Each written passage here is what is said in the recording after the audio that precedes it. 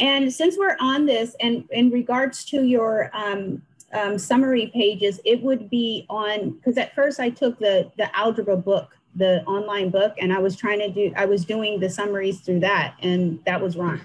So the summaries would be on your lectures, on the PowerPoint, as well as the slides. That would be how I make my summary pages from that instead of the algebra book, the online stats. Okay, so the summary sheet would be from anywhere of these resources that you have. It doesn't have to be from my PowerPoints, doesn't have to be from the video lectures, or whatever you found that is really important, you can just include it in your summary. So just to give you an example of the summaries that are already been posted in class. So as you can see, like the students here made a list of everything was important for her right there.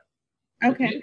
That was her summary, whereas the other student's summary was 1 page.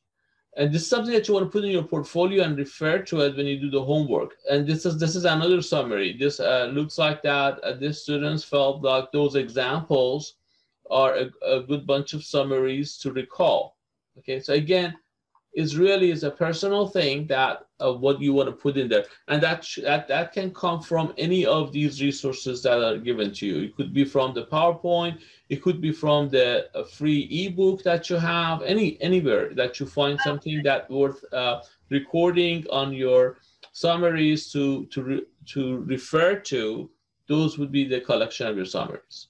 Okay, good, because I did do it through the book, but then I thought, so that's good. The book is good too, but you have a lot of good information on the PowerPoints. You can just go through the PowerPoints, and because PowerPoints give you like a synopsis of all the important things also. Right. It's kind of hard to navigate through the book because it doesn't like go to chapter. So if you kind of try to go back to where you were at, you're like, where was I at? Because it doesn't give you page numbers or anything. So this is much more concise. I like it. And I'm glad you said that about the PowerPoint presentation. Okay, good. I would probably make a quiz out of this one also for students to make sure they know how to do this. Yeah, that was very helpful.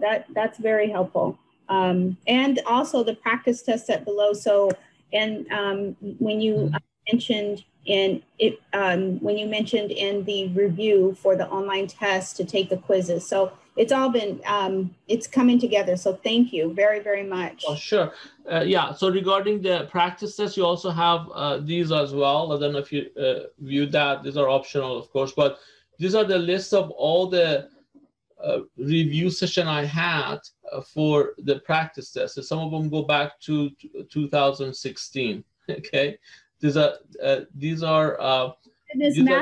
changes. Yeah, these are really old, but they're the same stuff. I guess math hasn't changed since 2016 or beyond before. So so as you can see in this session here, I actually have an interaction with the students about a lot of problems. So like these are more common problems actually, because these are a selected problem that we did with the students. So that would be really helpful too. So like in this session here, we did problem 1 to 5 only. So we worked on mini lectures of those topics here, so you can refer to. So these are also available, just a mini session that we had in past. And these are the optional practice test, more problems.